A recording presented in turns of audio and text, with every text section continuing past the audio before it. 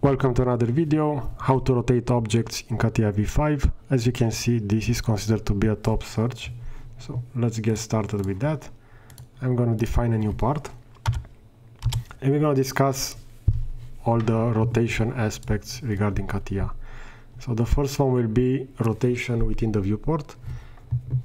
If I'm going to press down the middle mouse button and afterwards the right click, I have the possibility to rotate around the viewport. As you can see, the reference planes will be rotated as I drag the mouse within this, let's say, circle. And also the compass will indicate the rotation of the alignment. We can also do a manual rotation by going on the bottom for the rotate tool, and afterwards I can just left click and drag and I can rotate around the component. So that's rotating around the viewport. Now let's discuss the other rotations within Catia v5. So I'm gonna go within a sketch, X and Y sketch, and over here I will define a rectangle. I will go for a center rectangle within the origin. And at the top, on insert, operation, transformation, we're gonna see another rotate feature. So this allows us to rotate sketches. As you can see, we need to select the geometry to be rotated. In this case, I will do a rectangle select to grab that rectangle. Afterwards, I need to specify the center of rotation and another point that will define the reference line for the angle. I will choose a vertical point over here at 30 millimeters on the vertical axis. And as soon as I click that, now if I will move my mouse within the viewport, I have the possibility to rotate that sketch. As you can see, this is currently set to step mode. So if I will move my mouse over here slightly, it will jump between 10 degrees or 5 in this case. If you want a specific value, we can hit over here, for example 75. I will press tab. Let's see, 75. Afterwards I will press tab, afterwards enter. And we are gonna have that sketch rotated at 75 degrees. So that's rotating sketches. I'm gonna do an undo to go back over here. And we're gonna go to the following rotation that will be for parts. So I'm gonna exit this workbench, the sketcher, and I will define a pad, a 20 millimeter pad for that sketch. Now if I'm gonna go at the top on insert, we're gonna have again the transformation and rotation. We are gonna be notified by the software.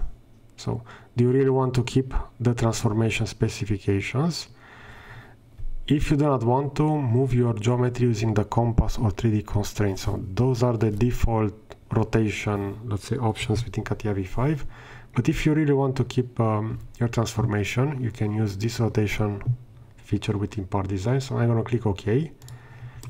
And we're going to see that for the rotate definition, we have the possibility to go with axis angle, axis on and 2 elements, and 3 points. I'm going to choose the first one, so axis and angle for our case study part. I will select this axis and I will add the angle to be 90 degrees. And if I will press tab, we're going to see that within the preview, our part will be rotated 90 degrees. So if I will click OK, this will be the final, let's say, position of that 90 degrees rotation. Now, if we don't want to use this rotate, as the software indicated, it's best, let's say, a good practice to use the compass over here. So I will have this rotation deleted, have the part within the default position, and we're gonna make use of the compass in order to rotate the component now. We can drag and drop the compass and position it on a surface, or we can right click on that red point and we can choose snap automatically to selected objects. That means that I can just select this component and we're gonna have that compass directly within the center of that surface, no matter what the surface of the part is selected. So it will go over here on that top face. And we can go within right click, edit, and we have the possibility to add specific values over here. For example, I want this to be rotated around the x-axis 75 degrees. I will click apply, and we're gonna see that our preview rotated part will appear, but we're gonna have a warning. So move sketches are based on reference plane. Our initial sketch was positioned within the x and y plane, and that will be moved. So that means that the sketch will need to have that constraint deleted. So do you want to make them free? I'm gonna click on OK, and we're gonna see this will be that new position. If I will double click on the sketch, we're gonna see that the sketch will no longer be positioned within the reference of the part.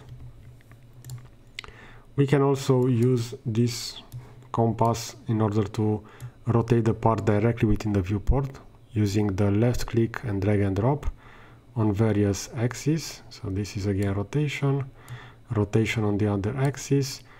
We can also have translation directly on those lines. And we can also make use of increments. Over here we see at the bottom rotation increments. So it's currently set to 5 degrees. And I can have this rotated incremental by clicking on those. So this will be the along U axis, this will be along V axis, and along W. We can also add different values. We can go even with smaller rotation. As we can see, this will slightly rotate the part. So if you want to center something and fine tune it, you can make use of this increment rotation. Okay, now regarding the rotation of components, I'm gonna have this part added within an assembly. So I will go to Start, Mechanical Design, Assembly Design. I'm gonna minimize this, and the component that we just rotated, I'm gonna drag and drop that within this product. I'm gonna do that twice, so you're gonna have two components. Afterwards, I will maximize this viewport. And as we can see, we are currently within assembly design. And over here, we have the possibility to manipulate the objects using the manipulation tool. So we can select the axis. We see the x-axis is oriented like this. That means that our part will be able to slide on that axis. If we want to choose another axis, again, we can select that and move it, or we can use the final one, which is drag along any axis. That will first ask us to select that axis, and afterwards we're gonna see how it will slide exactly on that. Over here within assembly design, we can make use of the compass, just like within part design. So we can have this translated, rotated on any axis. If I will rotate it like this, we're gonna see that it will have a 5-degree snapping incremental angle between those. If you want specific values, you can go again, right click, edit, and you can add them either directly over here. For example, I will put this at 0, 0, 0. And you're gonna see how that will be aligned. And we can specify exactly, for example, 45 on the x-axis, and we're gonna have that rotated. Now, there are some other rotations features within Catia. So I'm gonna go over here within Start, and I will swap the workbench to Imagine a Shape workbench. But as you can see, this was currently done within assembly design. So I'm gonna go within Product 1, insert a new part. I will double click on part 2, and we're gonna have Imagine a Shape open within this new part. And I will create a cube. And within Imagine a Shape, we're gonna make use of this tool palette ribbon. I can select all the elements of this component, of this part, and I can use the translation, or I can use the rotation if I want to rotate this object. So this only works with features within the Imagine a Shape workbench. So I won't be able to use the tool palette to rotate extruded elements like the ones that we discussed earlier. And we also have the possibility to rotate other file formats. For example, if I will define a new part again, so I will go over here within the product, insert new part, and within this newly defined part I will swap the workbench to digital shape editor, and I will have an STL file imported. So this will be a copper key, a 3D scan of a copper key. We see that currently this is hidden because it is under the newly, let's say, previous defined cube. So I'm gonna have that moved. By going back over here, I will put the compass over there, and I will have this cube moved in order to visualize that key that we just added. So I'm gonna also move this,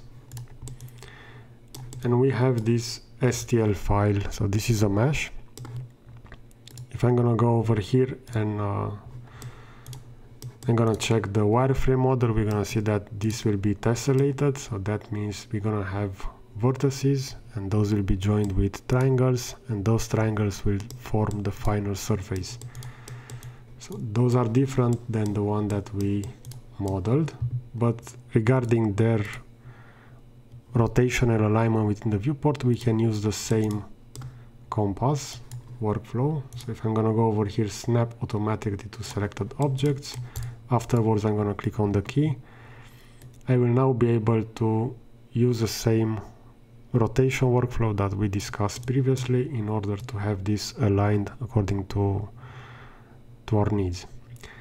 Okay, so I hope that you find this content useful. I will position a similar video over here to the left and a subscribe button to the right.